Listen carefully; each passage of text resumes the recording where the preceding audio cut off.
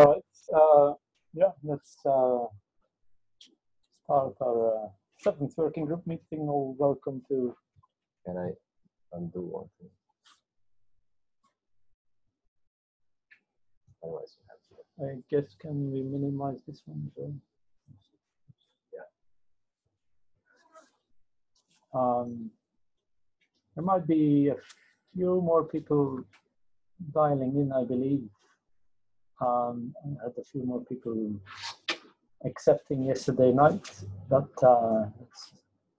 we won't wait for them. So can we just briefly on the phone say who's present? Which I just minimized, obviously, that window, but I think I saw Andrew. Yes, hello. I was just figuring out the mute and unmute because one mutes the audio, one mutes the microphone. It's not as obvious as other systems. But anyway, hello. Okay, Julian? Hi, can you hear me? Yes, we can. Yeah, good. Interesting sound effects. Harry?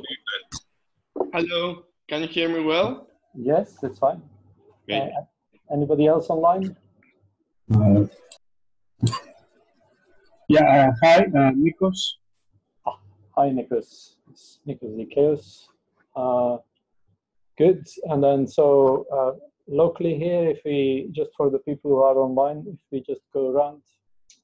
Eduardo Pasca, Ben Thomas,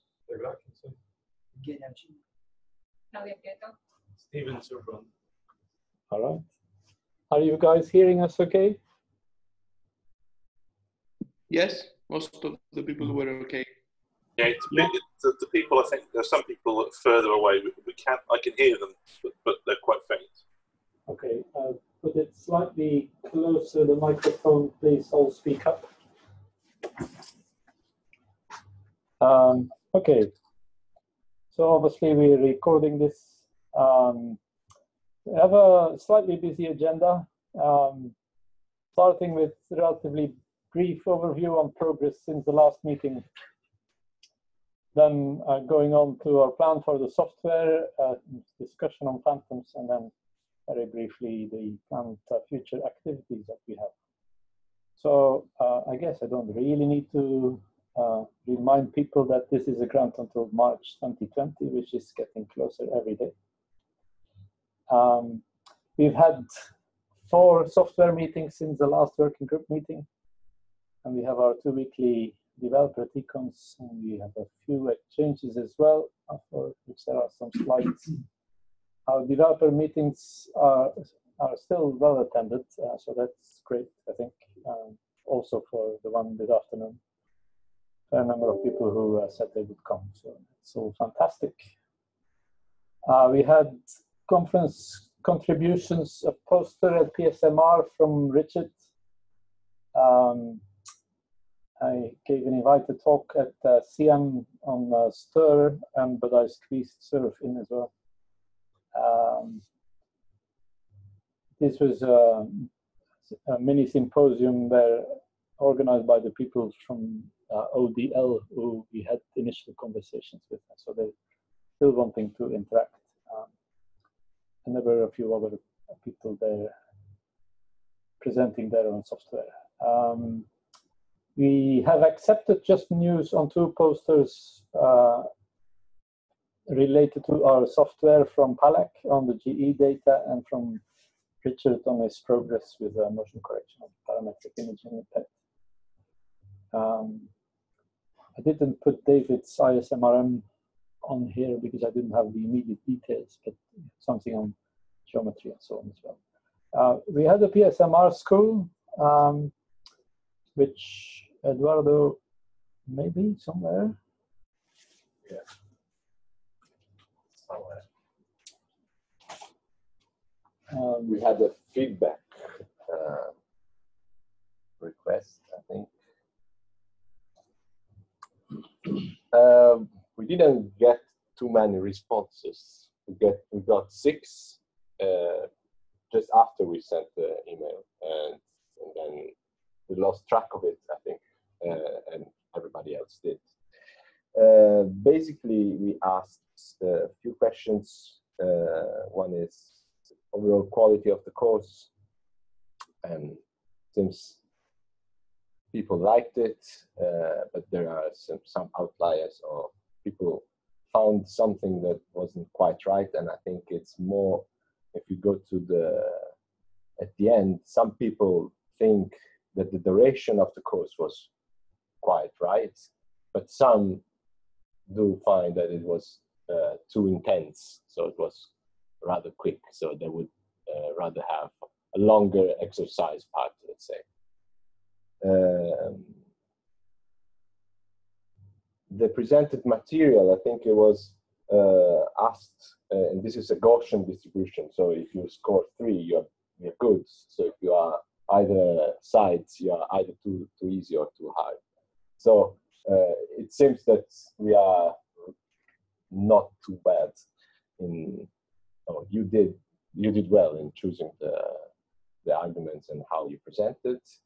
And then there are some other things to rate the lectures and stuff. But I think the big takeaway is that somehow we had not enough time for people to do exercises, because we had to give them a lot of information beforehand, I think. So some people had experience, some didn't, so it was really actually complicated to squeeze every need inside. Yeah, so I mean, I thought it went quite well. There were the occasional hiccups, but not a lot. We struggled a bit with data size limits and so on. But overall, I think it went quite well. And also the Azure client thing was a very good idea, because that solved a lot of our problems. I found it interesting that people wanted to have more of this. It's encouraging, really, and I think that's important for future events when we plan.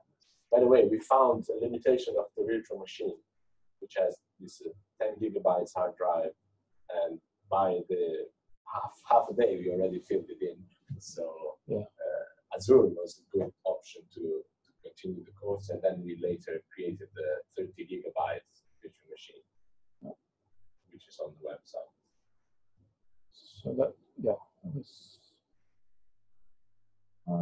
Perhaps some of what they liked was more as a teaching about an MR infrastructure rather than as anything to do with our software. No, not really from the feedback, but you know, 6 is not enough. Sort of related. But yeah, it's kind of, now I can't go back to the presentation. I think it was both sides were appreciated, and you know, some people were. It wasn't that. I can get it back to you. Thank you.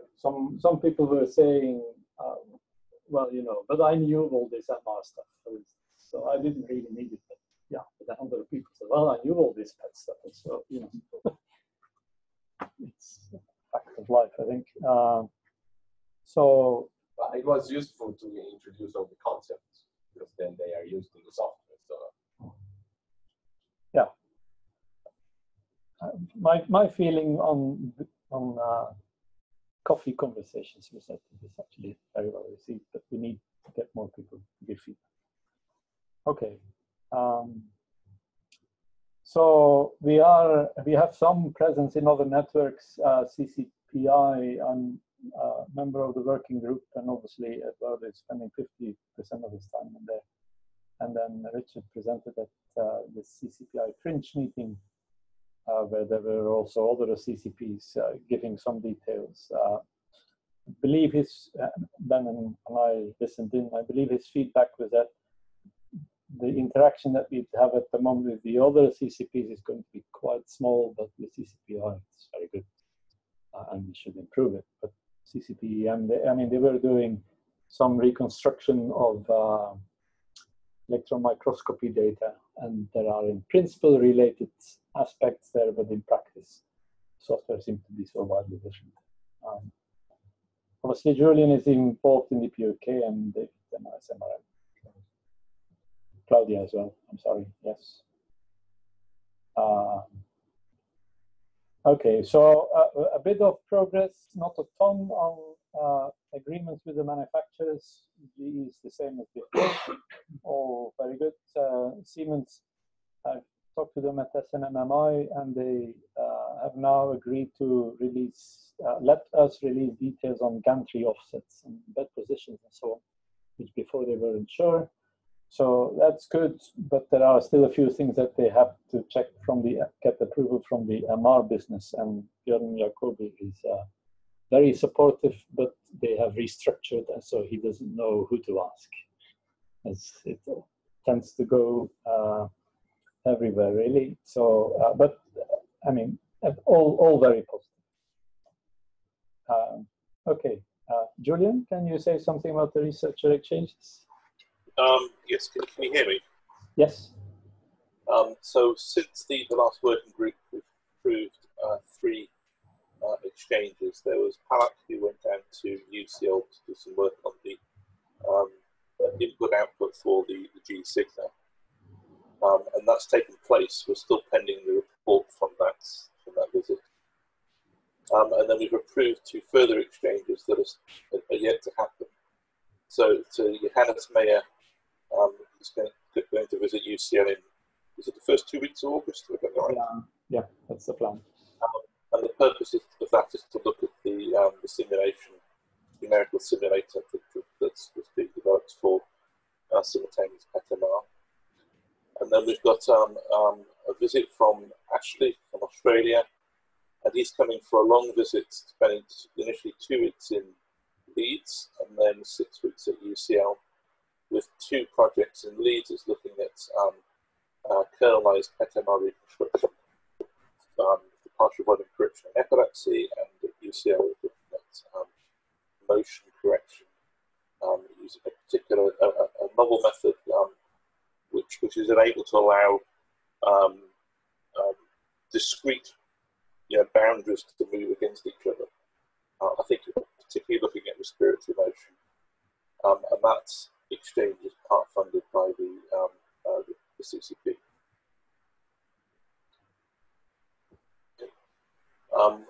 I understand that there still is money left. Is that right, Chris? Oh yeah, plenty, even So, after Australia. Yeah. So we encourage further applicants. The details are on the website. The link on the slides. The purpose needs to be to facilitate exchange between staff and students, between institutions, one of which must be a UK institution, and importantly, which furthers the aims of the CCP. And then there's details of what you need to do. You need to submit your proposal either to myself and Claudia, providing a brief description of the purpose and the activity plan and how it benefits the CCP, a short CV of the person who will be visiting, the cost with justification, and then a letter of support both from the host institute and also from either the supervisor, the student, or the by manager of the staff. Okay. So yeah, please let not all people come to UCL, and invite somebody from wherever. Apparently, even Australia is good. So, please do so. Have money. Any questions up to now? No, everybody happy. So again, he's going to give a brief overview on our current functionality for those who have lost track. Right. I would normally present what's new since the previous meeting, but since I'm going to do it in the afternoon anyway, so I thought that probably this time I present the whole picture, the summary of where we are 3 years into this project. So what we can do on PET side is a few reconstruction algorithm, OS map OSL, OSS, also OSL reconstruction with PLS prior, and filter back projection reconstruction in 2 dimensions. The last 2 are fresh out of the oven. our acquisition model now takes into account the inefficiencies, attenuation, and randoms, and we can convert list node data into sinograms, and hence we can reconstruct list node data. On MR side, we can do fully sampled and undersampled reconstruction. We offer our users a simple way to create gadget chains from script rather than by writing XML files. An XML format involves quite a lot of what's called boilerplate. I don't know if you're familiar with this expression, things you have to do no matter what you're going to do. And additionally, our users can split the whole reconstruction chain into subchains and play with the intermediate data. That's something that you cannot possibly do with the XML files programming. We can estimate call sensitivities, which we need for acquisition model for forward and back projection. And finally, users have access to all acquisition image data parameters. So they know which slice or repetition this particular acquisition come from. So there's also some common functionality. On PET side, we have objective function, and on both sides, we have acquisition model objects and also acquisition and image data algebra. So we can basically do algebra images and acquisitions as if they are vectors.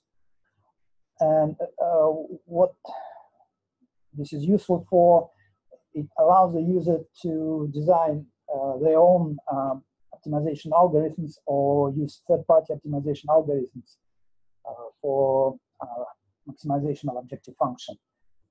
On that side, you can do it this way. You compute the gradient for a subset or for the whole gradient, and then you introduce a function on one real variable, which essentially allows you to search in the direction of the gradient. And you find the optimal point in that direction by, in this example, by using SciPy optimized mean bound function. On the MR side, we do not yet have objective function, but we do have acquisition model, and so we can compute gradient by forward projecting reconstructed image and then backward projecting the difference between what we obtain. What we obtain by forward projection is simulated data. This forward function serves as a model of a scanner. So we can compare that simulated data with actually acquired data. And if we back project that difference, we obtain the gradient of L2 norm of difference. And then you can apply steepest descent step. Now, we have various distribution mechanisms for serve. One is to build it with CMake. Another one is to download virtual machine, which has all software pre-installed, except MATLAB, of course. Same as Docker. And recently we started investigating using Conda for distributing serve. And we support Linux and similar operating system, have some success with OS X, and yesterday I was able to build serve on Windows 7, so using super build scripts. On Windows itself or on the Linux? Sorry? On Windows itself. Or on their Linux version? No, Windows. Because that thing is available on Windows 10. So it needs to be on Windows 7. Chris, you built on 10. I built on 10, yes. Visual Studio 2015. There's this gentleman from Maastricht who tried it. Linux on Windows. I don't know what it. Yeah. So that should work as well. But the problem is that the Linux on Windows is a very recent Linux version, which the version that we have from Gadgetron doesn't support that. But when you upgrade, it should be all right. So that's where we are, 3 years into project. We could probably achieve more, but to remember, half of the time we were struggling with the installation, cross-platform installation issues. All right, great, thank you. Any comments on this at the moment? So we also have the flagship. So I'll be very brief on that. Richard isn't here, but he's been working on that he's calling ServFetch. It's intended to be in addition to Servo being incorporated, but it isn't yet at the moment. It is on a pull request. And the interface between the two isn't quite sorted out yet. But the intention is there to be able to call registration software from there. And he's used NiftyReg there, but later on we might be adding other registration packages. And he's used that to give sort of an example implementation for head motion correction using standard methods. And then we got a contribution from Daniel Data to the anatomical priors from parallel level sets. So Richard has put that in together with a way to modify those parallel, the prior strength, something that we've been working on. So that was presented at PSMR, and then recently he's put all of that stuff in the direct image reconstruction, which relies on the STIR implementation and is work from Harry. Is by now the algorithms are a bit outdated, but I mean we just wanted to get something going where we put motion correction inside your kinetic modeling inside the reconstruction. So that's all working. We had to rely on some updates on STIR and whatever, and so therefore you don't see that in Surf yet, but it will come there during the summer. So that's all where we are with the flagship. Some delays there on our plan, and there are some questions to be asked on how we do this once we have that sorted out on the PET side. How do we transfer it to the MR side, some of this work? And we don't have a good solution for that, but I don't think we should be discussing that today. Okay. Hey, Casper just joined. So on our software plan, I think given the people in the audience here, I don't think I'll review our plan that we have on the website because we've done it before and pretty much everybody has agreed on that. I think you can have a look at, well, I don't know if that will work. What happens if I click it? Might have been a bad idea. So obviously we're at the 1.x stage, and the things that we're doing now and are progressing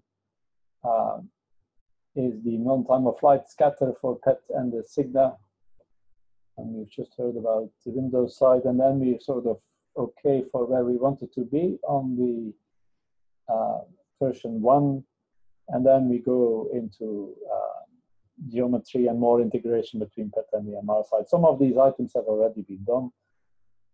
MR iterative reconstruction, we actually have that as a topic for the software meeting later on.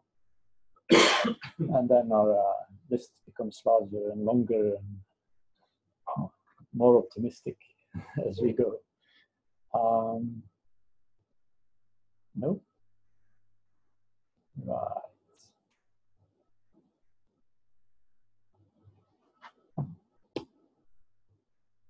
So F11, you have F11. Yes, my computer somehow just And so now which window?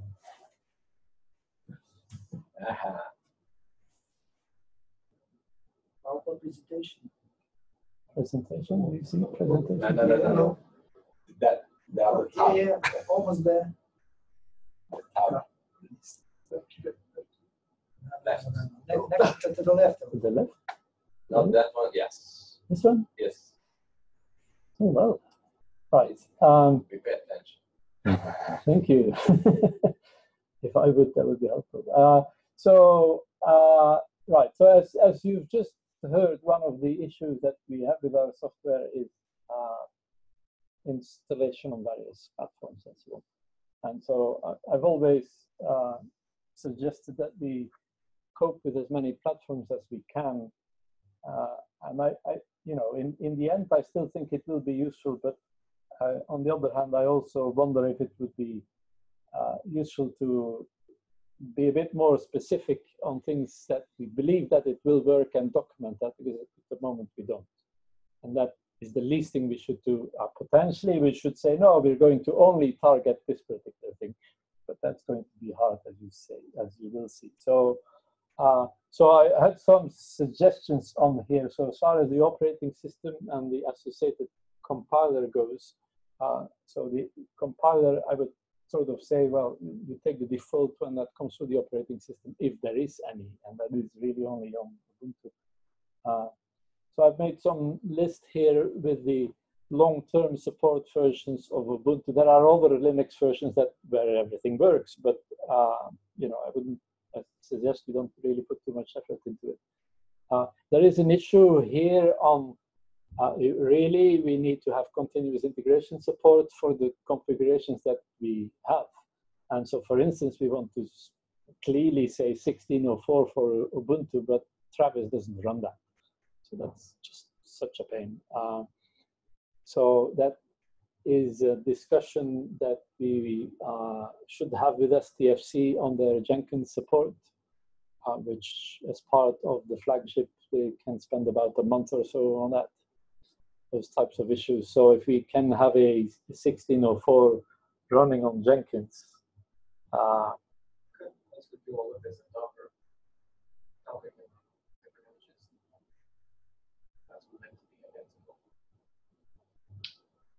essentially, Travis itself would be running visual sheets.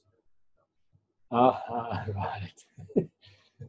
Interesting, yes. How many levels of redirection can we do? Yes. Yeah, that's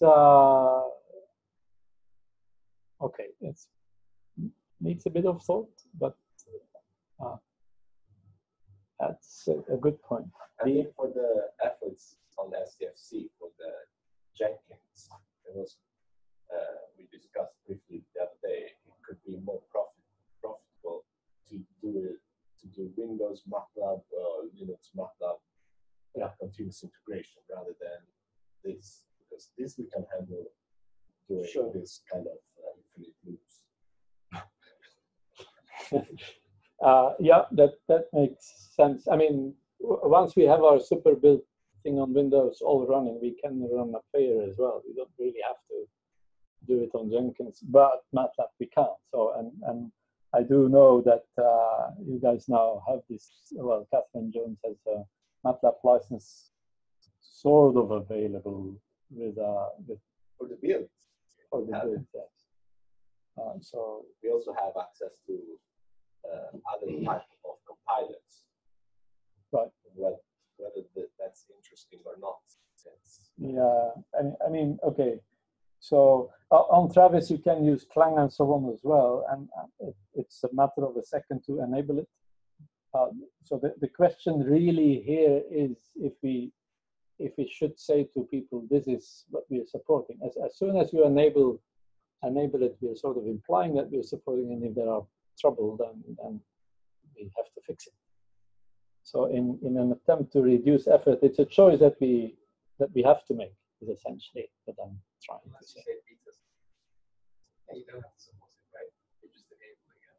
Yeah. In a way, as soon as you enable something new, maybe the community might have suggestions for it. Yeah. But in all likelihood, anyone right now installing the software in a different way would probably have feedback. I'm not going to expect too much from us, I hope. well, the first thing during the PSMR course is a guy who says, I have this wonderful recent version of Linux. Let me install it here. Boom. Because of Gadgetron, you know. And then it. By the way, it's always happened. Yes. Anyway, okay. The difficulty once Ubuntu, I think we can sort of contain in a way. Once you get to OS X, it's sort of, well, the operating system version. I don't know, are people generally on High Sierra now these days, or even whatever? So it's no point in supporting Sierra anymore. Is that correct?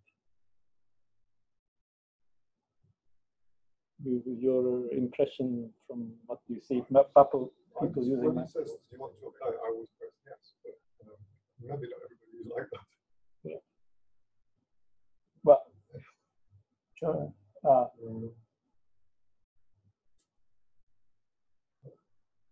No, wait a bit.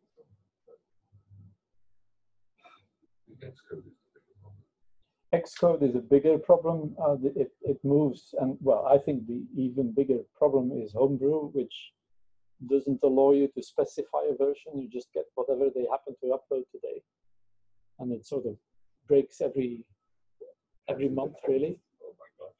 They change things and it breaks something, but you can't control it. No, you only then. Yeah, only then, and then they say we don't really guarantee. You can't specify a minor version for sure. For some, you can specify a major version, but for instance, in their wisdom, they changed Drew Python to Python 3 as opposed to Python 2, which was a month ago, and then. So. Homebrew is just for convenience. There's no reason why you can't build everything. No, we can't build Python and all of that stuff on Mac. Maybe possible. There is Brew bundle and whatever, but you know their architecture doesn't really support it. That's what I understood. Anyway, from that I would say for the biggest problem we're having is probably with Python, and so what Casper has been telling us, we should be switching to pip such that we can specify version numbers, and then use Brew as little as possible. On that, also specify any kind of package manager. Well, yeah, or Conda, whatever. Yeah, sure. So Windows, Windows 10 every half a year changes as well, and Visual Studio, I saw you're on 2013. I definitely wouldn't want to support that anymore.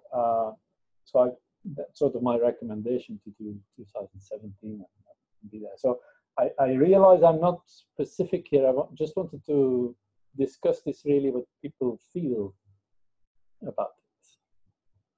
And maybe the detailed discussion we have to have in a software meeting, but should we limit the things that we claim that it will work on? It's a yes.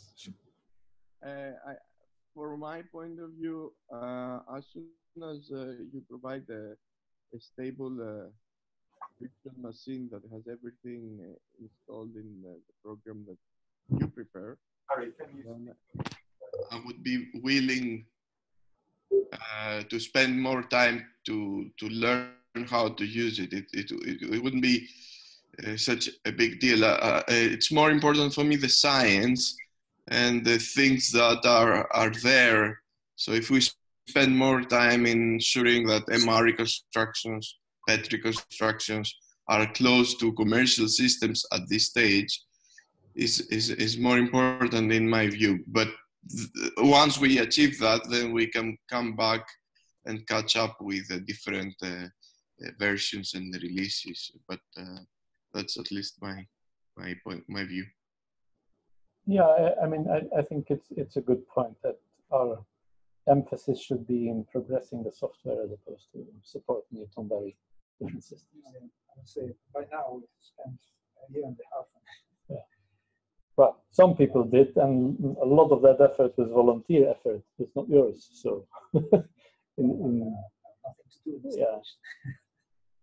So in that sense, but obviously, if we can get volunteers to actually contribute reconstruction and whatever code, that would be better than installation. The Conda business that I try to push is a kind of way to support more operating system within a controlled environment, because Conda controls the versions of things you install. So you can install Conda on Windows, on OS X, on Ubuntu, and then have build the same thing. You can choose the compiler. Now they ship 7, GCC 7, 2, I think, whatever. I mean, you can choose whatever libraries you need, and that will give you access to an environment which is the same in each operating system without us being doing this. Okay, yeah, I think that's too optimistic, but Can it handle MATLAB? no, it can't. So That's a big stuff. It can't. What do you mean it can't? You can it installs in some directory.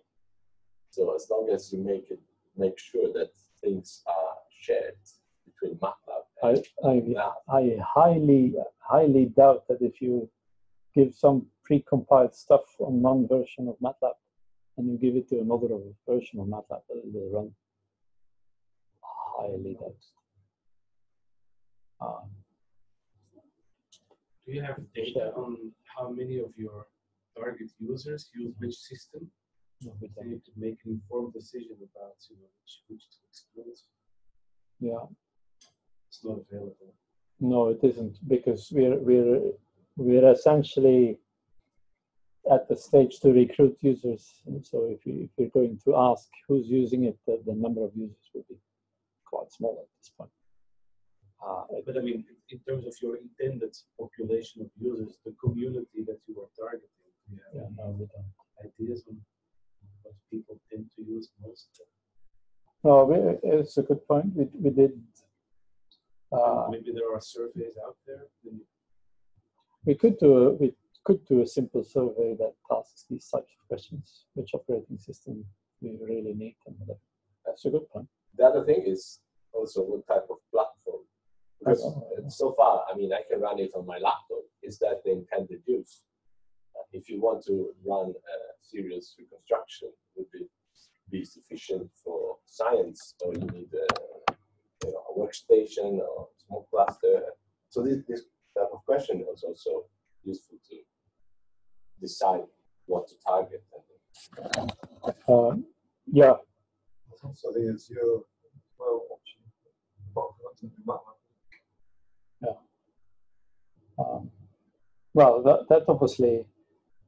Okay, I'm afraid we're spending a bit too much time on it, but I sort of, yeah, I think a survey is a good idea. Let's try and do that.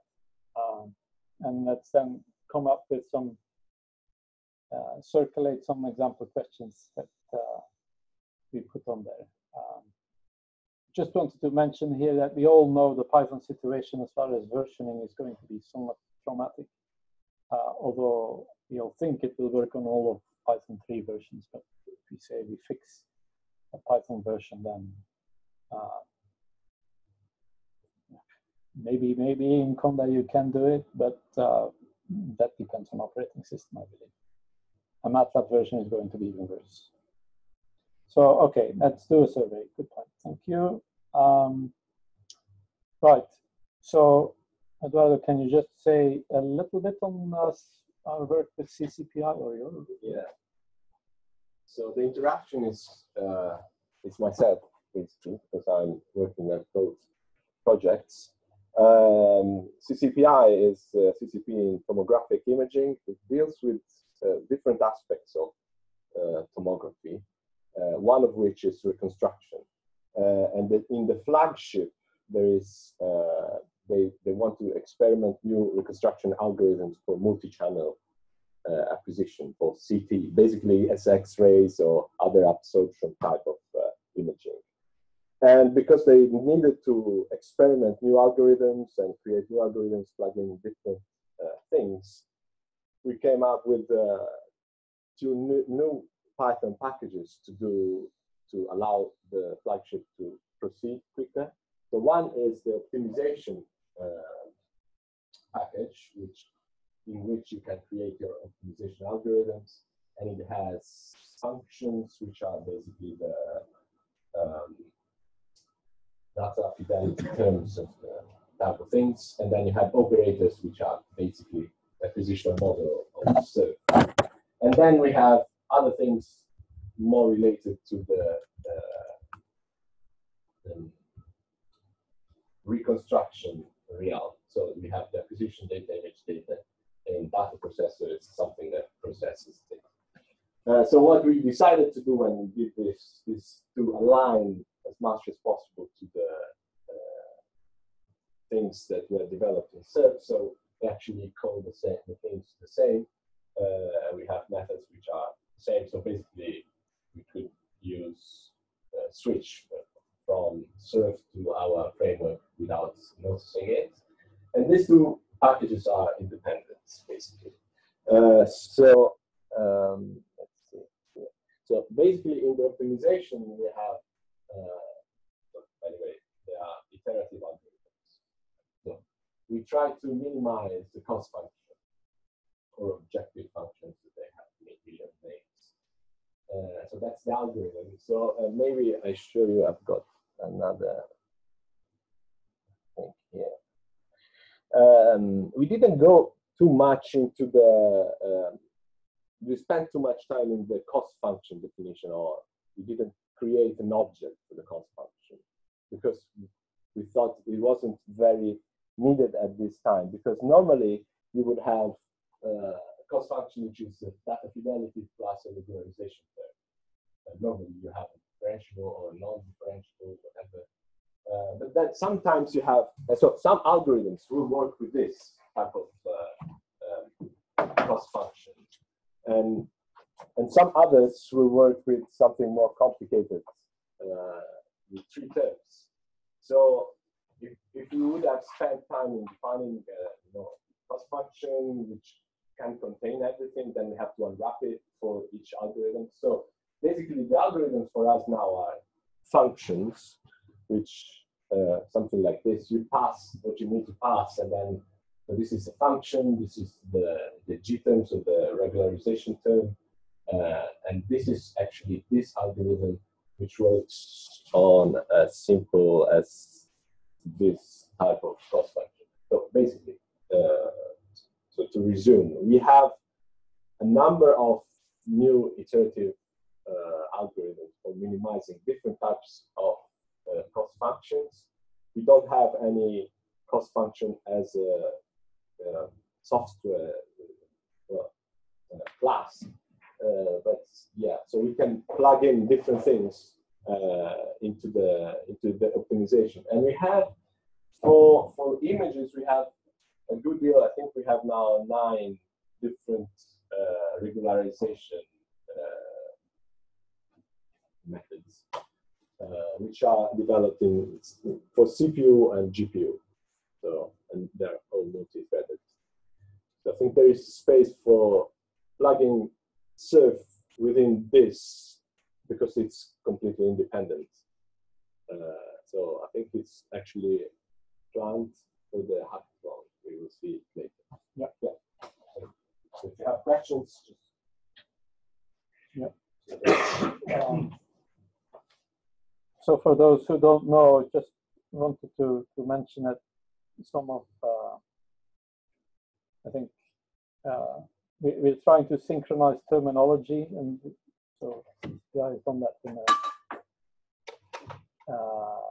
using acquisition data and so on with similar models, and there are a few terms that we now have to take over. But so the idea is, because this is all Python, that you can run both, and they sort of look the same up to a certain level, up to maybe 90% level, and that you could then use maybe a CCP algorithm to reconstruct that data if there is a suitable one.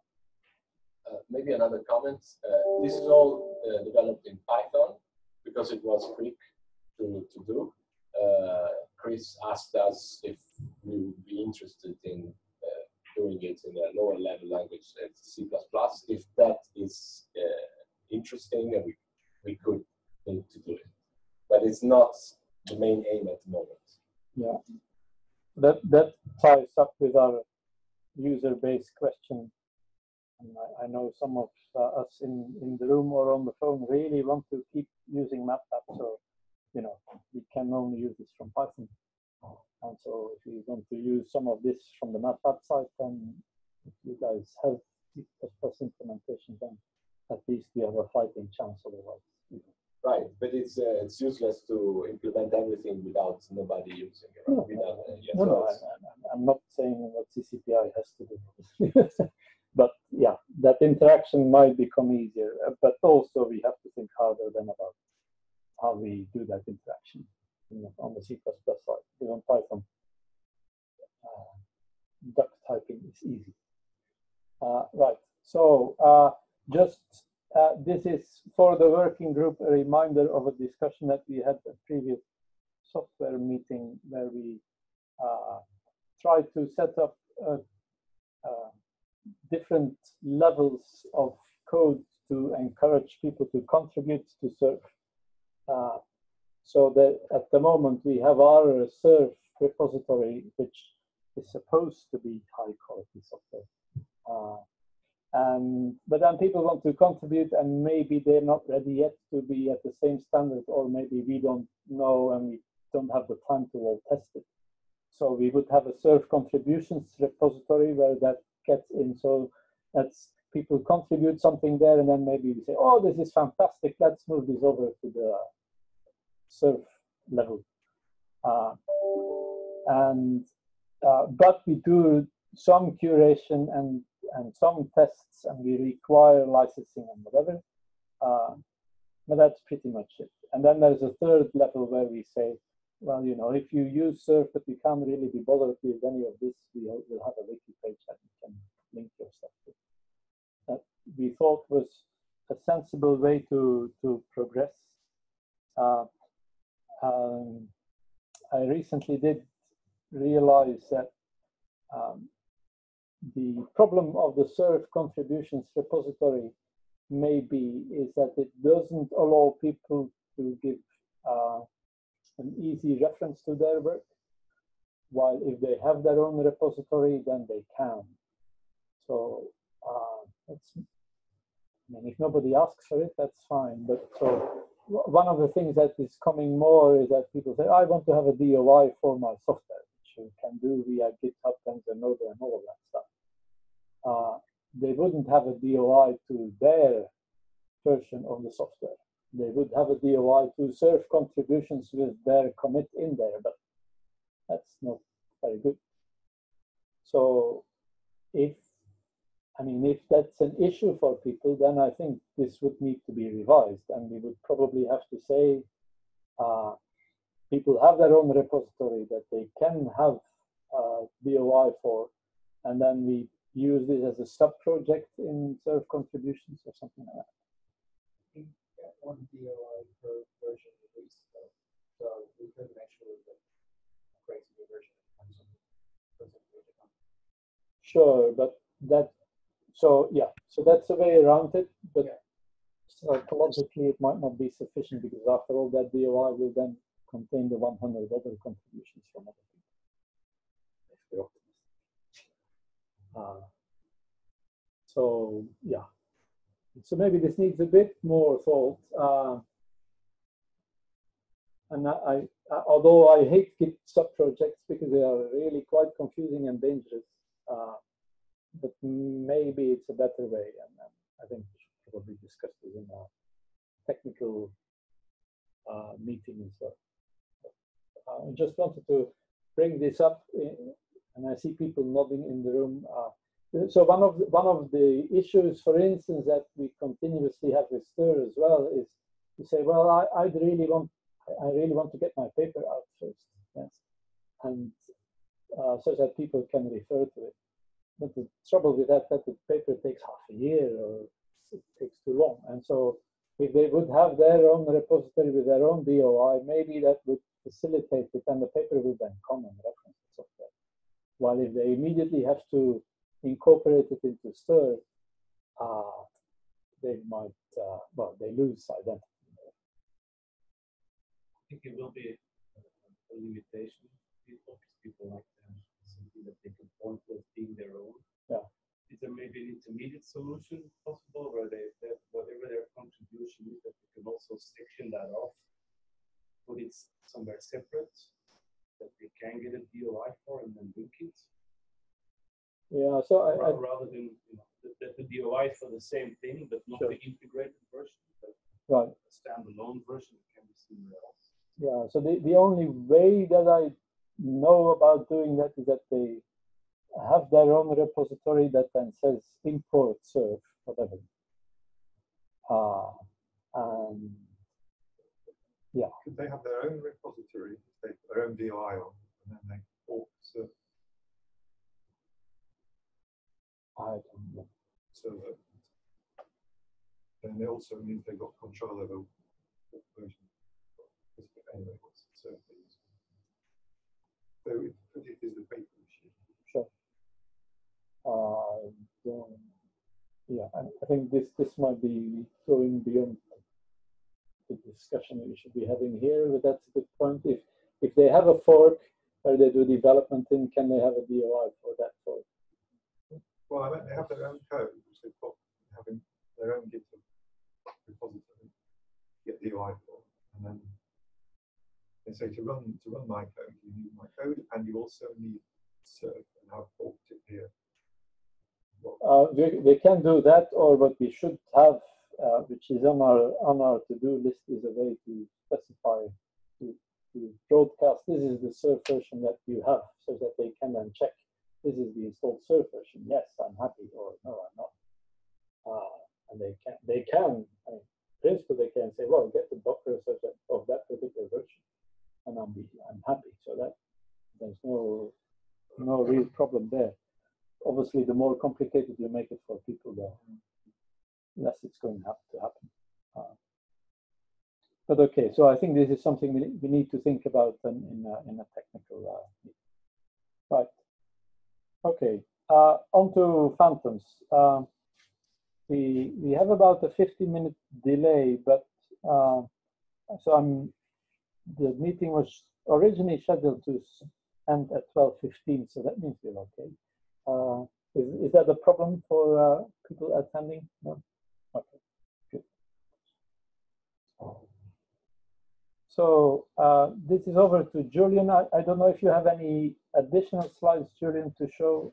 No, I don't. I didn't prepare slides for this part. Okay, let's go ahead. Okay, so do you want me to lead this then? Well, I think if you give the overview and sort of remind people where we are with it, because it's fresh in your mind, and then on the data license thing, I think I'll discuss a bit, and then well, there we go. So the objective of this group was to generate high quality, simultaneously co-aligned SMR phantom data, with aim to get it from both the G signal and the Siemens, with suitable characteristics that will enable users to use that data for evaluating their novel synergistic reconstruction algorithms. And importantly, we have money in the grant to enable people to go and acquire this data. We've had following the last working group, we've had 2 teleconferences. We had a teleconference before Christmas, and we had one in January. And I think we came up with a number of useful ideas of phantom studies that could be, phantom data that could be acquired. But unfortunately, since January, that has not been progressed. I think one of the key things to highlight is that's been because I've got distracted with other things and have not been push this. And therefore, if there's some volunteer who would like to come forward, who's keen on assisting in this, actually pushing this initiative forward, that would be welcome. Particularly someone with an MR background, because I often struggle with the MR side of the phantoms, which is often quite tricky. Okay. Yeah, so maybe this is an appropriate time to look around the room.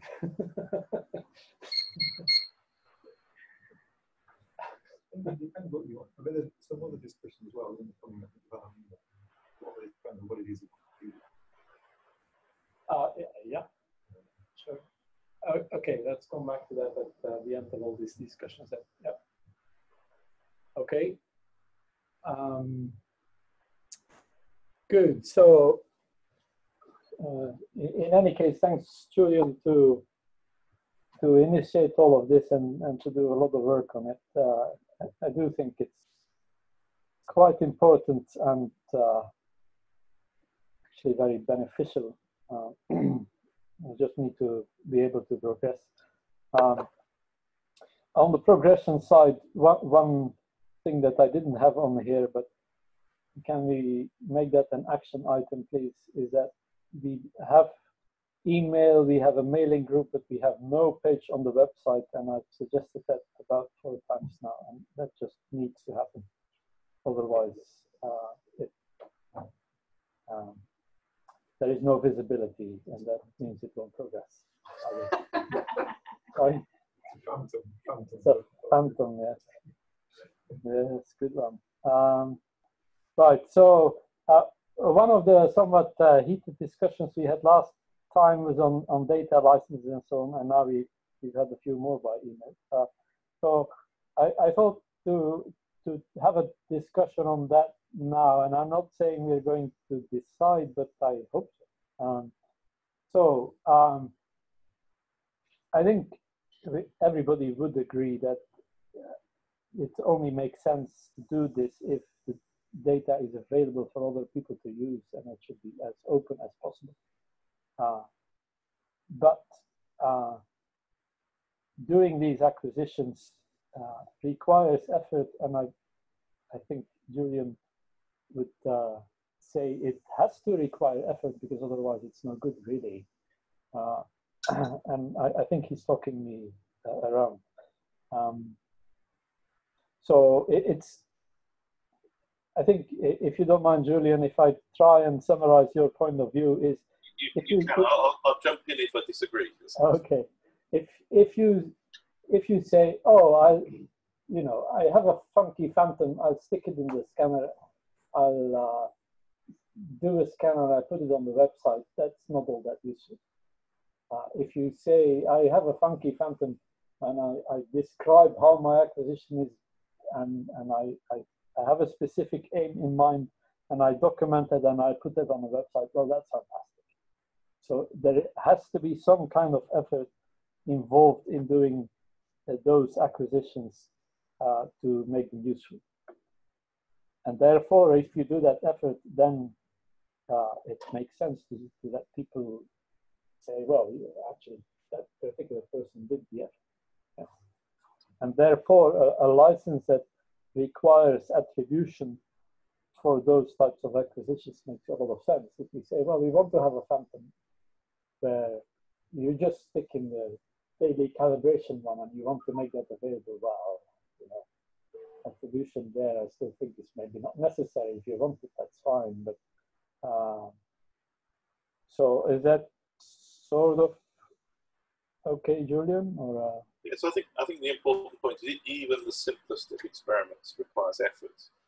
For that data to be useful, someone's got to make a decision of recording appropriate information about how the data was acquired, and that act itself is intellectual input that needs to be acknowledged. So my view is the default should always be acknowledging the source and the effort of any phantom data. Now, of course, if someone decides that they want to give it away, they can, but as a CCP, I think the default position would be people need to have a mechanism to cite, and I think the DOI is probably the obvious way, a mechanism to be able to appropriately cite access to data that we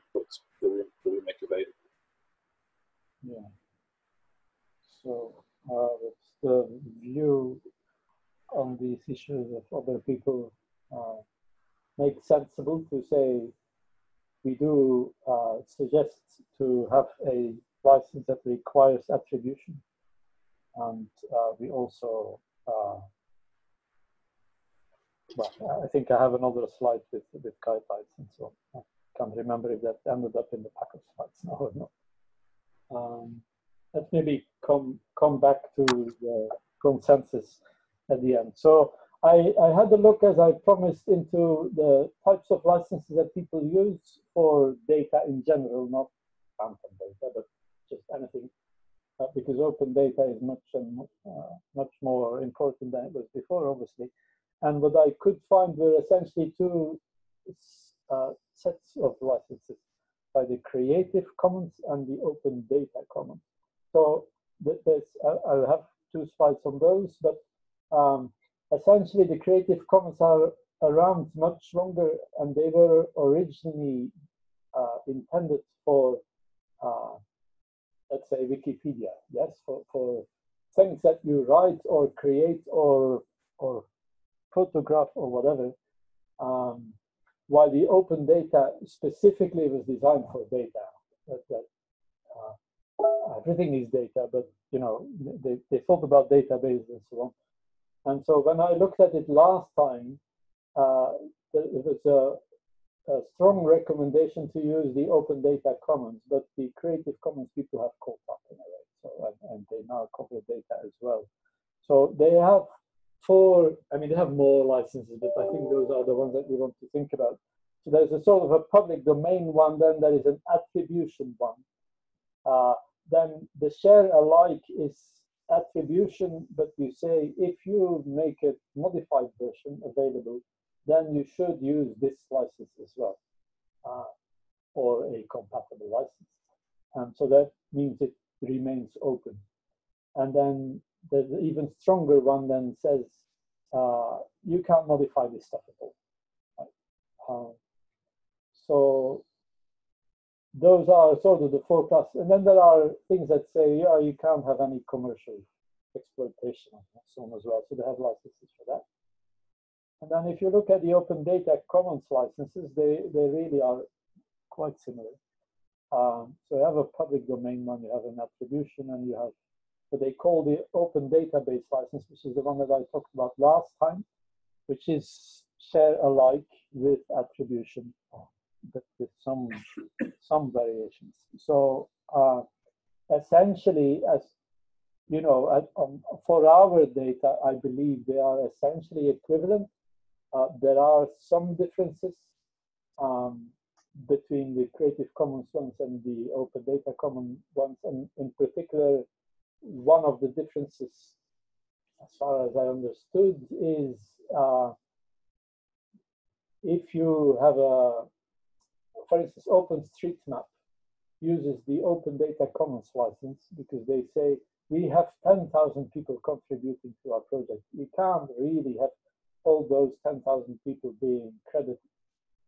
And so their license, the ODBL, allows you to say, well, you credit the project as opposed to the actual contributor, which Creative Commons ones don't. Now, for us, I don't think that matters, but actually we do want not the project because it's not our data, it's data from the people itself. So I don't think that's relevant for us. There's also things about distribution via digital rights management software and so on, but I don't think that's useful or relevant for us either. So essentially, they're the same, I think. Just wanted to also mention that there is a difference between the database and the data itself, and the database can have data in there that has different licenses. So the database is essentially the structure and the way you access it and all of that stuff. And then you pull the data, and that might have a different license than the database itself. Now, we're not really proposing to have a database of all our phantom data. We don't have the resources for that. So I don't think that's relevant for us either. So having said that, the question really for us is if we ignore the differences between those two sets of licenses, then I'm going to go back to this slide, which has the different versions on there. And if we can try and come to some kind of conclusion on what we would be recommending for people to use, obviously we can't force anybody, but so obviously the public domain one seems to be out. So anybody wants to comment about the three other ones, benefits, or what you would prefer? Or so Chris, my view is obviously we need attribution, but apart from that, as few restrictions as possible. It makes it more useful. So as you mean, we had some sound glitches, so you say you need attribution, but otherwise as free as possible, yes? Yes, because you don't want to constrain people in how they use the data. Yeah. Yeah, I'm happy with it. So, I mean, the share alike, yeah. I mean, the question, maybe for the phantom data, it isn't incredibly important, you know, but I'm not so clear of it. So if somebody would take the data and then they modify it in some sense, which presumably means modify the documentation around it, because they can't modify the phantom data itself. I think an application where the share alike would not be desirable would be if you take somebody who wrote some software code which they wanted to get some exploitation, but they wanted to use the phantom data as some test data within that. Would we want to impose that they then have to provide that software for, you know, make it freely available? I'm not sure we do. Yeah, I think that's kind of question is there. We obviously, I mean, this is a little bit, I think more in software terms, this is a little bit like GPL versus Apache. GPL says, well, if you ever use this, you have to use my license and therefore always remain free, or whatever that we do. Which we said, no, we don't really want that, to encourage as many people to contribute as possible. So on the software side, we sit somewhere between the CC0 public domain and the attribution one, because Apache doesn't require attribution. I'm not going to open that particular discussion again. But the share alike on the data, does it affect any software that works on the data? No, it's just if you say, I distribute this data myself as a package, whatever. I don't know, some can't come up with an example, but as Julian says, maybe you have some segmentation stuff that you want to have data as input and you want to distribute that data as part of the package. How do you do that? If you don't modify at all, you sit in the CCBI, yes. If you do modify it, do we require that they use the same type of license? Again, it's a bit of a corner case. A lot of the data that I found is actually using the CCBI. So I'd be happy with that. So if this anything more will stop people using those that data. Any objections? No? Great. So on the distinguished features between this one and the open data commons license, I think a few sites that I found were using the CC license, and I think it's more known than the open data commons licenses. So from that perspective, the Creative Commons seems to be better bet. So, okay, so we have decided on using CC BI 4. Fantastic. Right, so Different from what Ben comes up with. Well, no, I know, but No, we didn't okay. understand it all. If you, I mean, feel free to comment, Ben. Yeah. Oh, I mean, I don't really mind.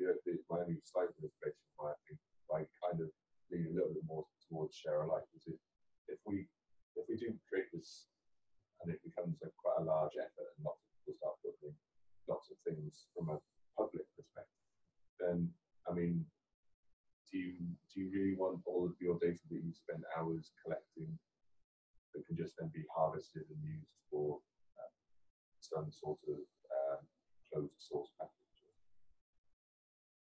Yeah, it's the same argument as software. Yeah, but I feel like, I mean, because with data, I mean, if somebody really wanted to make some sort of commercial package, then it's not that hard for them to go and get their own data. Whereas, I mean, when it comes to software, I mean, I think there's a lot more sort of IP and stuff related around that.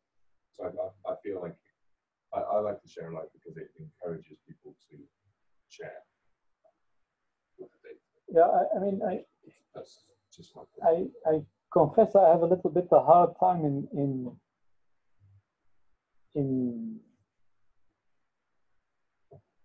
understanding this difference in a way, because if you use the CCPI, you have to attribute, and it says when sharing an adapted version, it must be indicated that it's a modified version of it.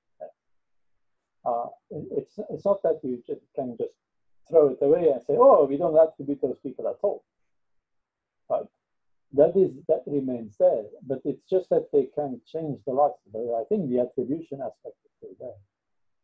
Yeah, but you could make that license much more restricted.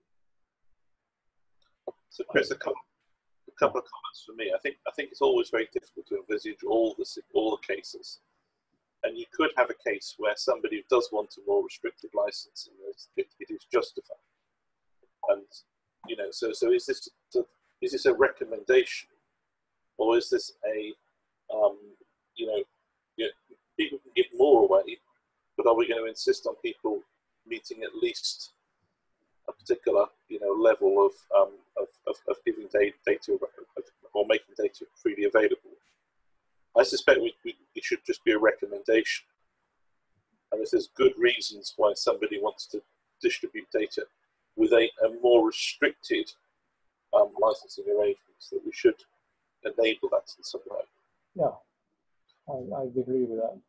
I think generally, as if we're conducting publicly funded research, I think we struggle to justify not allowing other people to use that data.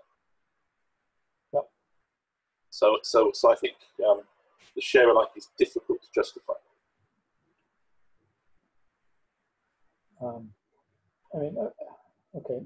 Can I, if you take CC BY, for instance, can I then take some data, scale all the signal intensity values with a factor of 2, and then release it as CC0?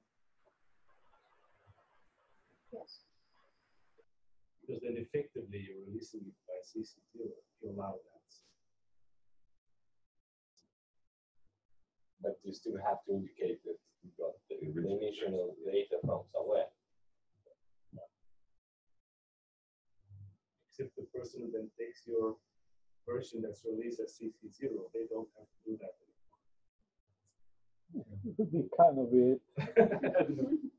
Just trying to understand what it No, means. yeah, I struggle with it as well.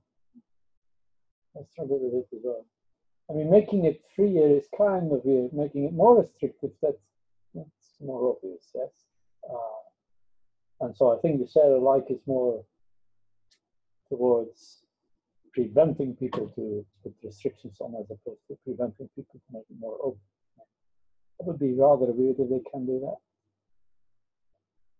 Well, I would have to get a law degree and read the license. I mean, for the phantom data, I'm happy to say share alike is okay. I mean,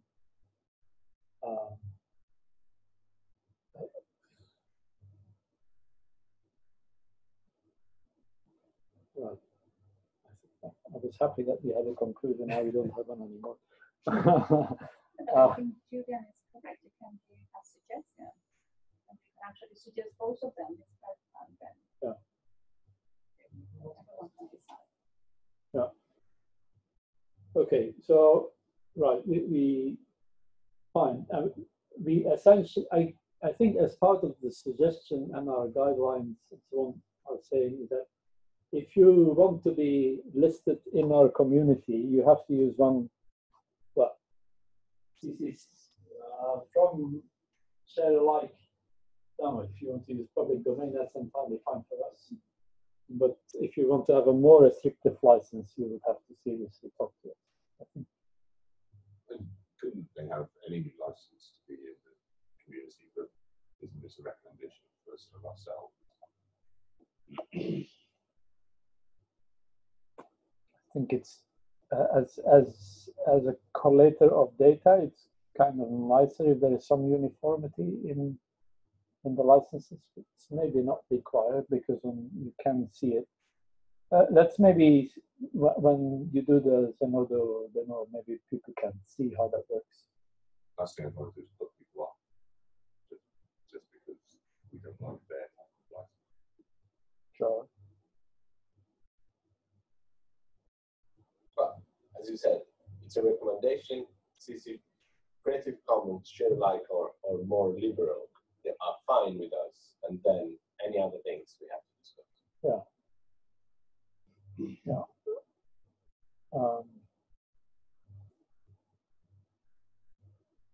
Yeah.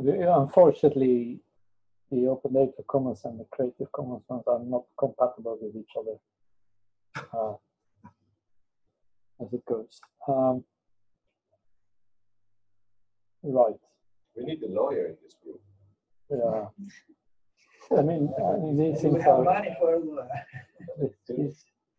these things are tricky. So okay, let's have a look at some of the existing data repositories and how they handle it. So let me start from the bottom one. I didn't know it, but Julian sent it around. Cancer Imaging Archive.net. There actually has very interesting data sets on there. And what they also do is they provide the service to de-identify that data according to HIPAA and so on. So that's fantastic.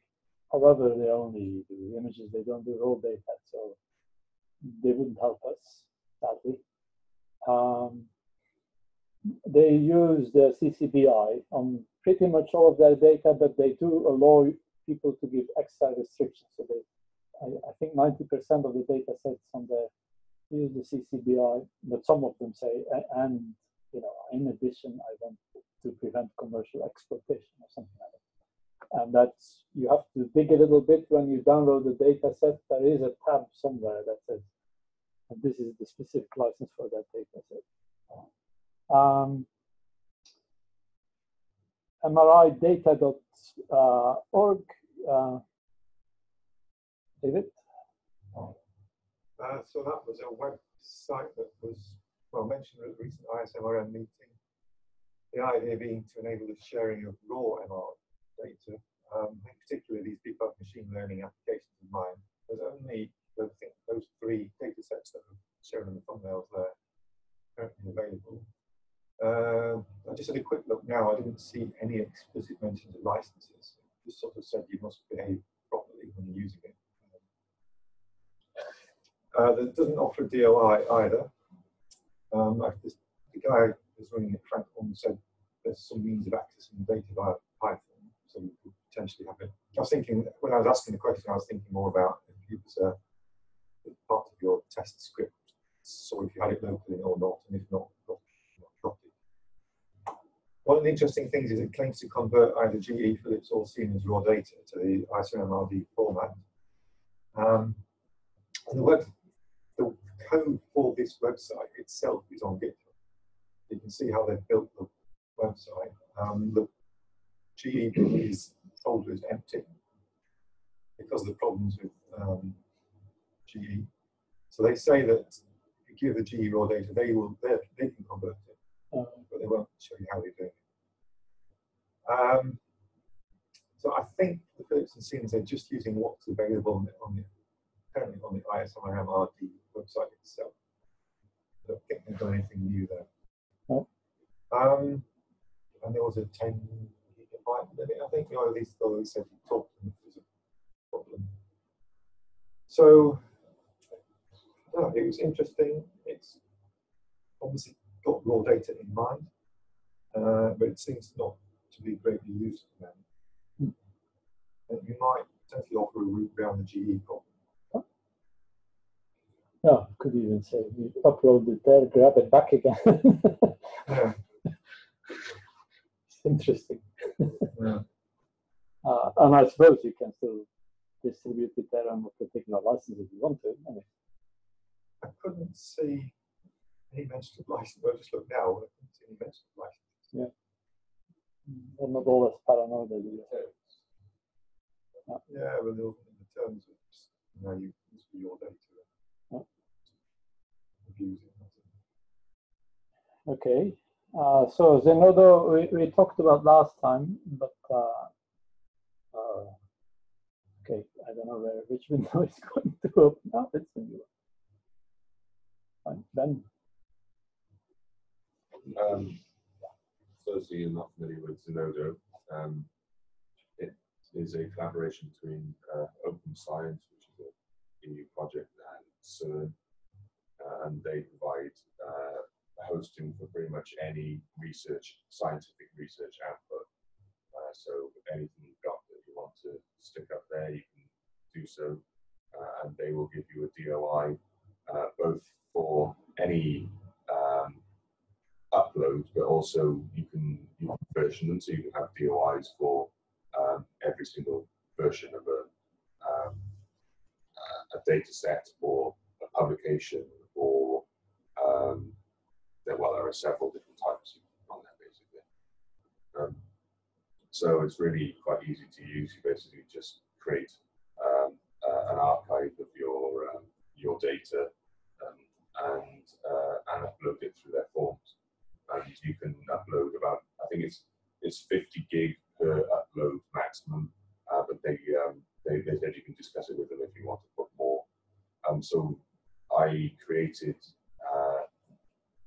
a Zenodo CCP PetMR community, and if we want to use it, we can put data or anything else such as code, because you can link through to GitHub. So if you tag a repository in GitHub, it will automatically push a complete copy of the code to Zenodo.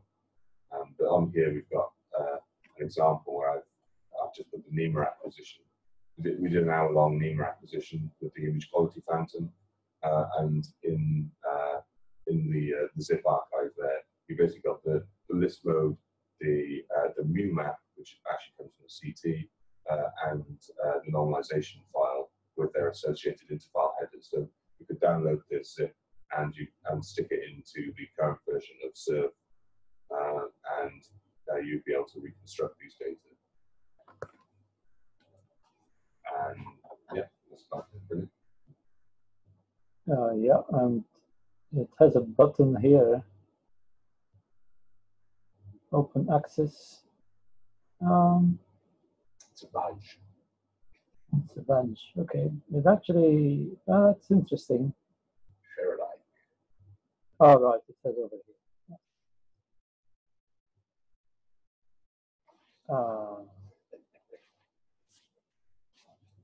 So when you upload, you can choose between about 100 different licenses.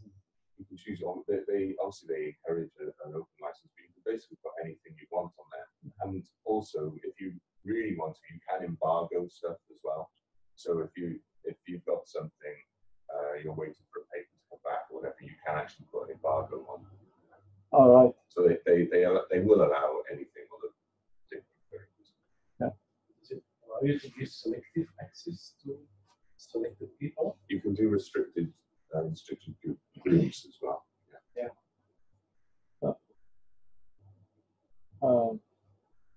So I mean, we decided last time to go towards Zenodo, and I still haven't seen any reason to change our mind on that. Really, I think it's quite good and easy and maintained by important people.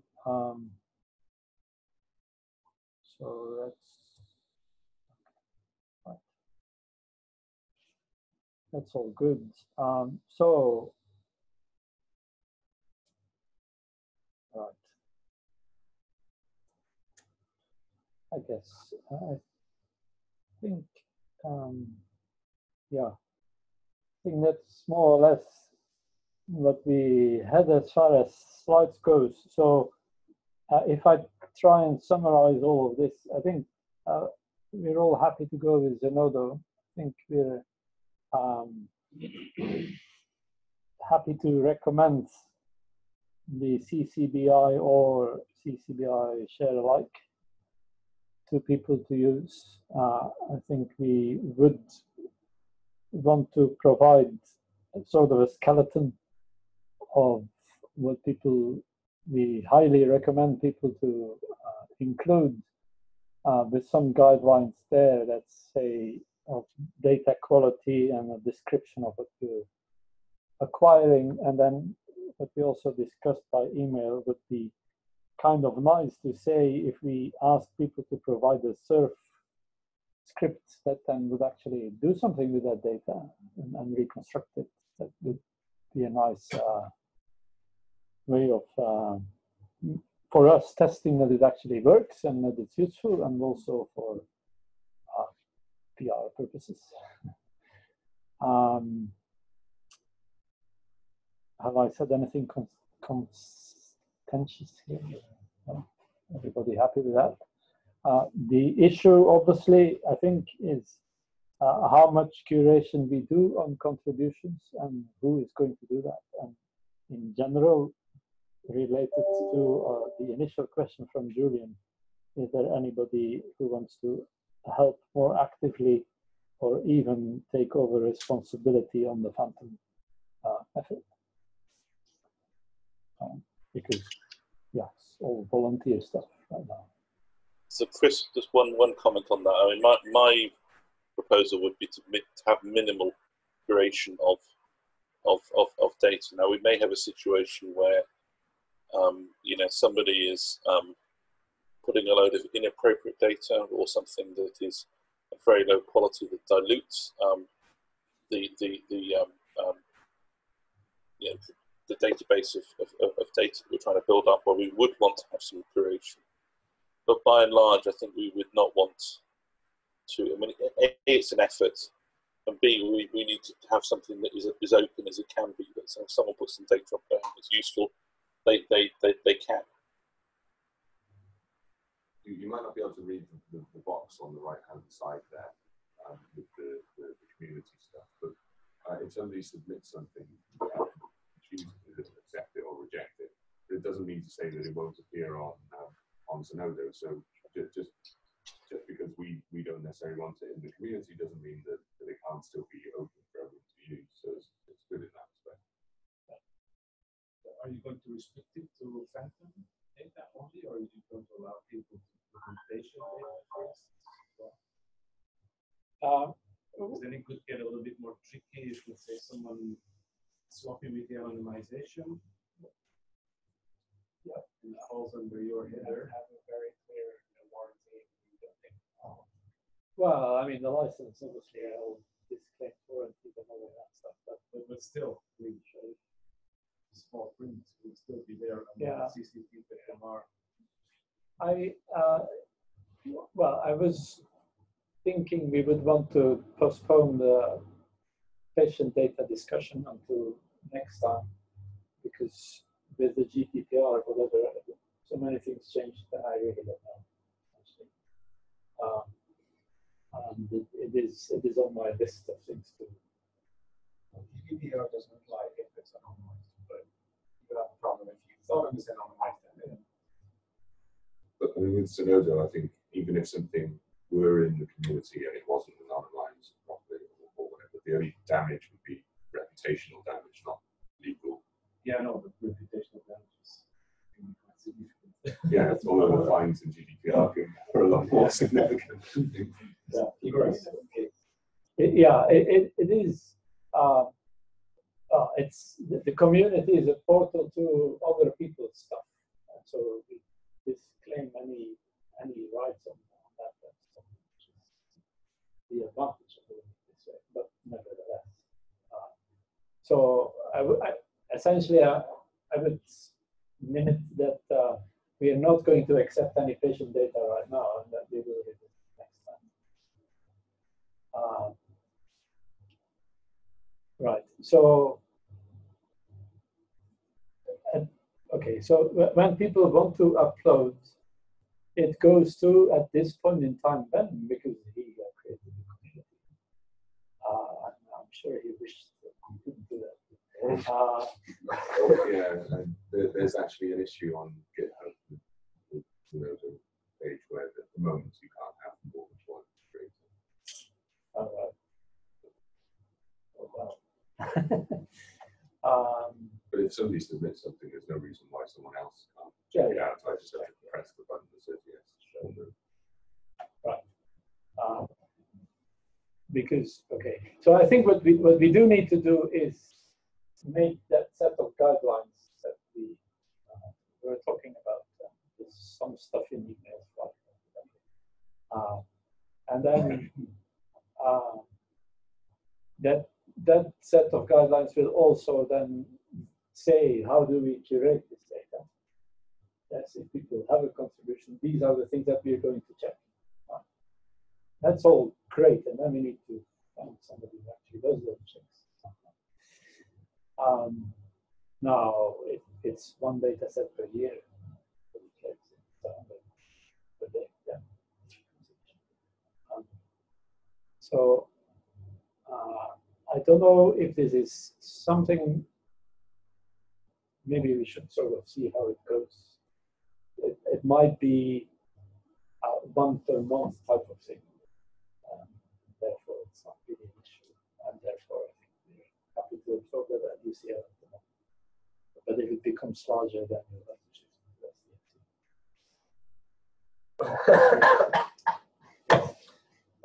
After all, you are the guys who are being paid for that. Right.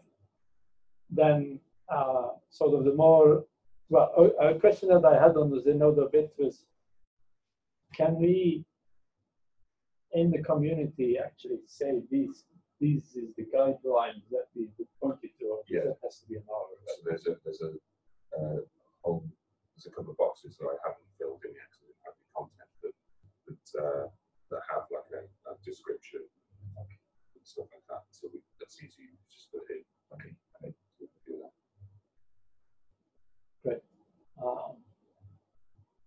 Right. So then we come to the question on oversight and drive of the Phantom group in general. That might be too much for one person, really, but maybe say there's two people.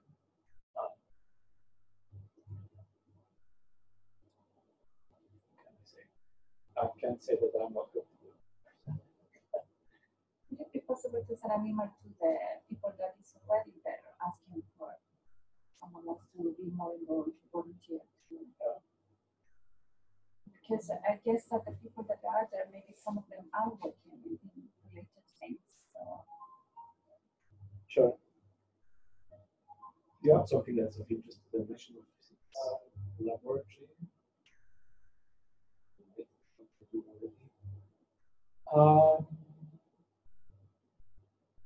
That's not a bad idea. Have they now hired MR and PET people in? Well, PET people, yes. PET inspect. Yep. And he's going to work part-time at ours. Daniel data from Harry. MR, last time I talked to them, they were looking for a person to drive that project at relatively high level, and they found somebody. But it's definitely in their plans, so it's good to be. Okay. All right, let's move on. So Matt Hall, I think, is a DMR person. Yeah. He's been trying to recruit them. Yeah. Yeah. He's based in Institute of Chernobyl. I was going to meet him today, but he's not. All right. Okay. Yeah, that's good. I'm happy to take that forward, and then obviously with Julian, if you don't mind, Julian, to try and come up with some of the guideline things that we have been discussing, some sketch to. Yeah, I was struggling a bit with the hearing the discussion that was in the room though just. Oh. So I'll probably need some help. Okay. All right. Okay, I think time is running. I just very quickly show you.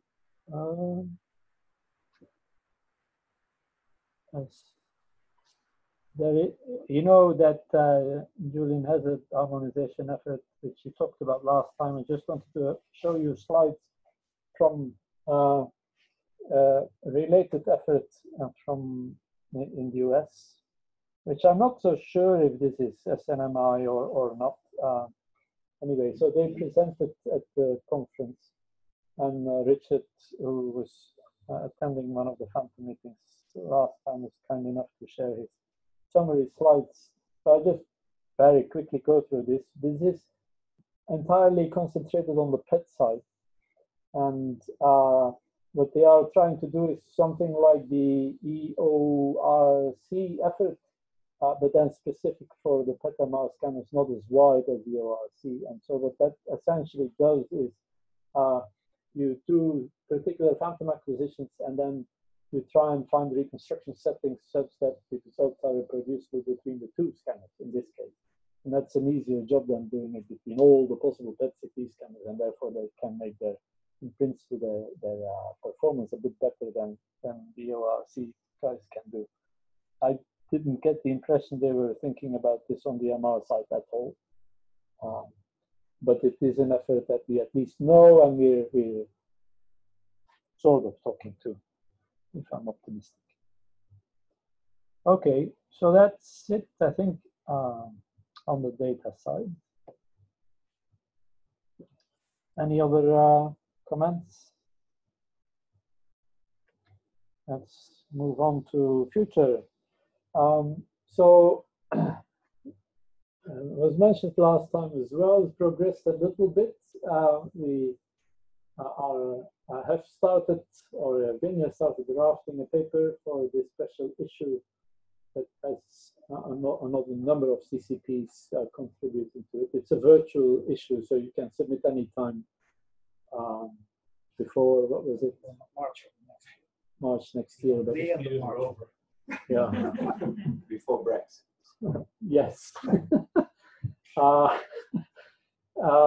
But we don't want to wait until March next year, obviously. So when you was asking me, when do we want to get this out? And I would say early autumn is probably best. Summer is not going to happen. But then, you know, November or so, to my taste, is too late because the software is out now. And maybe people are going to actually use it for some research, so we want to get those citable things out there as soon as possible. So he will progress a little bit more with that, and then send a link around to people to contribute. It's going to be on Overleaf or something like that. Not Windows. So Richard has also been thinking, well, and we have been thinking about the first flagship paper on the things that we've been doing for the MRC. So it's also mostly about the software side, because there's nothing really novel in all of this stuff on what he's been doing, but it's just putting it all together, and not many people can do that in the world. So, you know, that's what we have a paper on that. Yeah. Want to say a few words on this, David? So there's this website called MR Hub, which is collecting together open source software. It's follow on from a previous initiative. So at the moment it's got, well, the ones in the screenshot plus some more that you can't, I didn't manage to screenshot, but that includes Gadgetron, which of course we're using. What's different a bit about this is that each thing that's submitted gets a review by somebody. That's when you click on the button that says full item and review, you get some text where somebody, they all seem to be generally positive. Describe a bit about what it does and how easy it was or not to install. So we should probably submit to this at some point. There was some criticism at the meeting from some of the people there that they were submitting things and they weren't getting uploaded. I think they're a bit, might need to speed up a bit in the way they handle things. Yeah, seems like a good place for our things. Yep. Yep. I second that. Right. Plant meetings. Maybe first one is we have our 2 monthly software meetings, and actually the dates here might not be correct, but the idea was to do it in September, and I think 14 September is actually an option now, while it wasn't before. And then the question is where. Don't know if some people checked and about availability and any restrictions at all. So Harry, you were saying something about leads anyway? I guess he went over time, so he dropped off. Yes, I was suggesting a specific week in September, but I'm not sure if it's good for all of you. So it's the week starting on the 17th of September, but I cannot make it on the 17th. So from the from that week, I was suggesting 18th maybe. Is there a specific day that you prefer? No, we've done a lot of them on Fridays, but I don't think that's very important. So 18th or 20th maybe? 20th is even better, Thursday.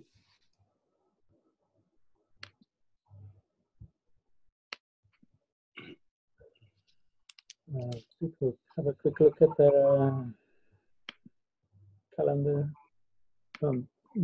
Both are fine. The 19th, by the way, there is a symposium in Belgium on advanced image reconstruction that might interest a lot of us. That's on the 19th. So I think 18 or 20, okay? 20? 20 is fine for me. That's Thursday, right? Yeah. I think it's better than Friday for travel. Yeah. All right.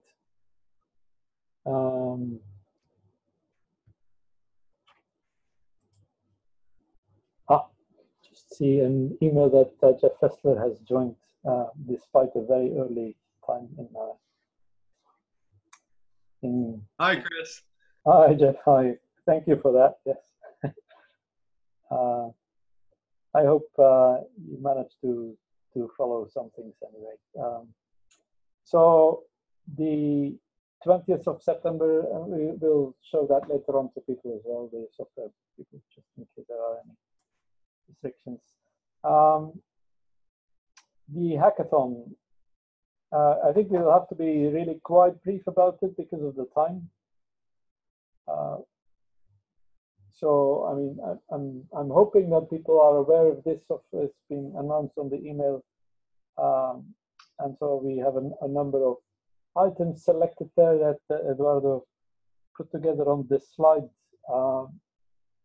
It's going to be a bit of an experiment if this is going to work or not. But so 2 focuses. One is really get data from the GE scanner out, do the final bits together with Halak, and then the other is let people see how easy it is to develop new algorithms from SURF, potentially looking at the CCPI. So it will be at the RAL. We have a hotel. It's in a nice place if you are into science or nature. But it's a nuclear site, so it's not very. Oh, it's nice walking and cycling around it. Okay, so the program here. Yeah, so we put it together yesterday with Evgeny. Yeah. So because the site is not, it's restricted access, so you will have to register at the entrance. So we have a registration from 12 to 12:30. So I don't know. I mean, Yeah, I think if we will have. I think we'll have to talk about this in the software meeting anyway. All right. So let's do it then. Well, think about these numbers we put in because we have to look for the lunches and stuff. Sure, sure, yeah. And there is work in between. Yeah. Minor detail, yes. So those registrations are out there. I don't know if people already registered or not. I don't know. We will need the names. Yeah, not many registered. No, I mean, okay. Let's Send a reminder. yeah, let's discuss this. At the hotel, as I said already, 10 places Right. at the hotel. Yeah. So I need the names as well. Well, yeah, obviously. I mean, we'll do a poll later, yes. Okay, so 2 things still to discuss. We talked about previously about doing some a workshop, bigger workshop, and then probably associated to the IEEE MIC meeting in Manchester. And then also, David mentioned the reproducible research study group. Do you want to say something on that very quickly, David, first, or not much new to say? All that they announced that they might have prior to the next ISMRM conference in Montreal in May 2019, slot for people to talk about open source software. And they would have a call going out to groups to submit to that. But I haven't seen it. Not yet. Yeah. That was Mickey Lustig, the guy to the comprehensive, All right. announcing it. So yeah, I think this would definitely be good to do. Yeah. No discussion there. The MIC meeting made a ton of progress there, but the plan was to have both a short course and the workshop, and I think that's been misunderstood maybe. I talked to Dimitris Fisfikis about it, and it turned out to be workshop organizer, not the short course, so to pick that one up. So this is something from Harry who prepared that. You want to say something? Yes. So these are just some ideas that I put in place yesterday, and it is very essential to decide if CPPI will be also joined in this because it will help us understand if it will be only medical imaging applications or if CCPI is also interested in industrial applications, which is relevant to the NSS part of the conference. So that is one thing that we need to highlight as soon as possible. And the potential titles that we have in mind, the first one is synergistic multimodal multispectral image reconstructions, methods and software. And I just suggest potential change into synergistic and multiplexing image reconstruction, in the sense of multiplexing being used as a word where multiple types of information are combined, so that we more or less combine the word multimodal and multispectral. But maybe we want to keep the first title because it's more explicit, then people will understand clearly what we're going to talk about. Any suggestions with the title? Shall we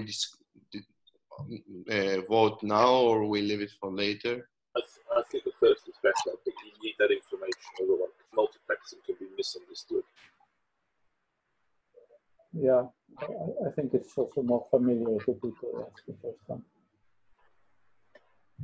Okay. So, as I said, we would like ideally to understand if we will have non-medical applications, and I'll explain why later.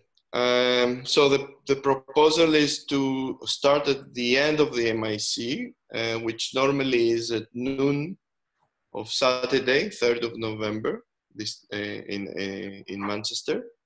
So we will start just after the lunch break, and we will finish, I guess, around 6:30, followed by a social dinner.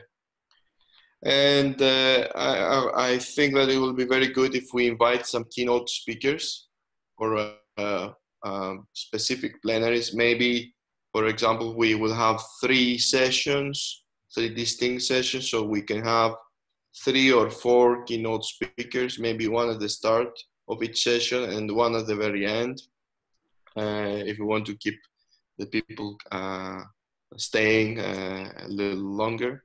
So that is obviously just a suggestion. What do you think about this? Yeah, I think the difficulty with all these things always is what gets presented at this workshop versus what is at the conference. So we will have to be quite open about that with the conference organizers themselves. So yes, it's a very good point. That's always a problem that the conference people have, and maybe that's something we can suggest them, is that the workshop is more closely attached to the conference program by participating in the abstract submission. Yeah. So that's something that I find it very good, because then it will be even more formal and the abstracts will appear. Yeah. But we need to contact the committees to get the approval for that. But we also need to differentiate what we're proposing from the conference. It is, yes, of course, but that can be done, I guess, within the description of the workshop. Yeah, but it's key that we do that in a appropriate way. So why would people want to attend the workshop in addition to the main conference? What will they be getting in addition? Because we are going to talk more on a focused theme, which will include not only novel ideas, but also implementations, dataset sharing, software sharing, and all these things that I would say they're missed, at least from the community in MIC. They're not so much enhanced. Okay, but I think just in terms of selling it, that's important. That's clear. Yeah, I think that's a very good point. I like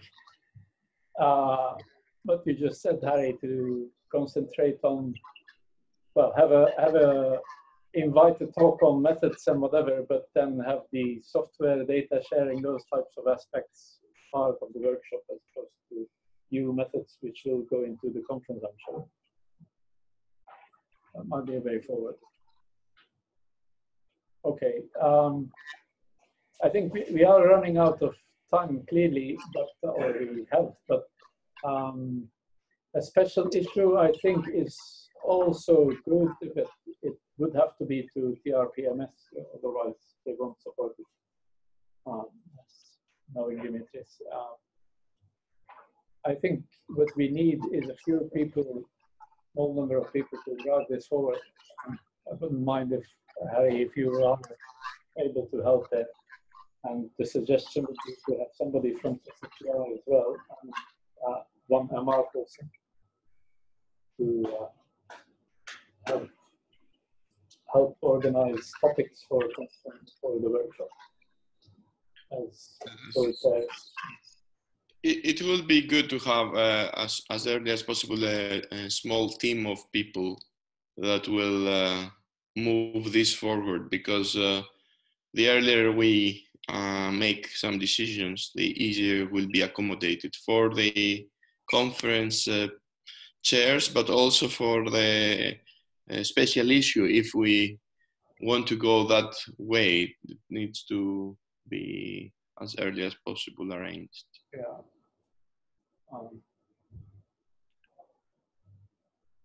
Are there people that would be happy to volunteer from there or from remotely?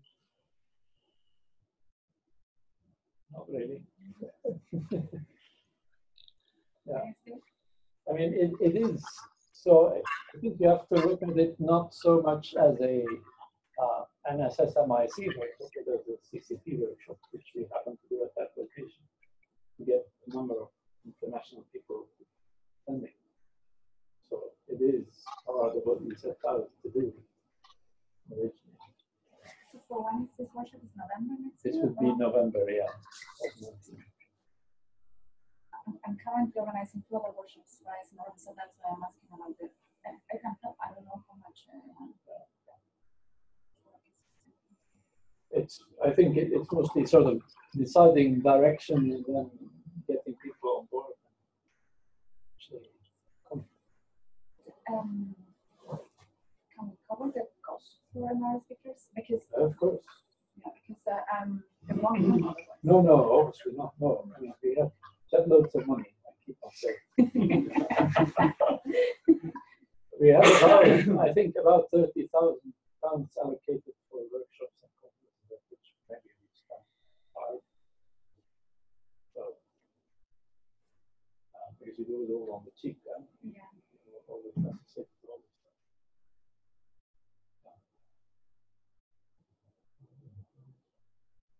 What different is it from the ISMM one? Well, we don't know what that's going to be yet. Oh, I think that's a 20-minute demo process. I'll say it's quite different.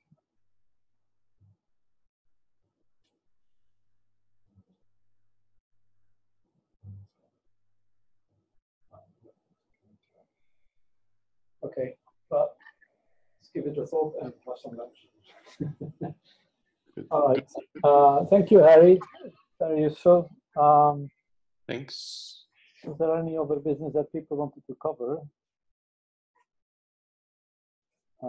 Yeah, just a reminder of stuff that we do. Okay.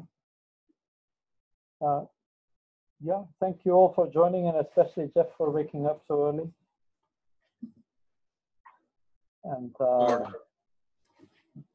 so we will get the minutes up a bit sooner than we did now. So let's aim to get minutes up in 2 weeks' time on recordings. So feel free to clearly join us for the software meeting in about half an hour. Okay, thanks, Chris. Bye. Thank you all. Bye-bye.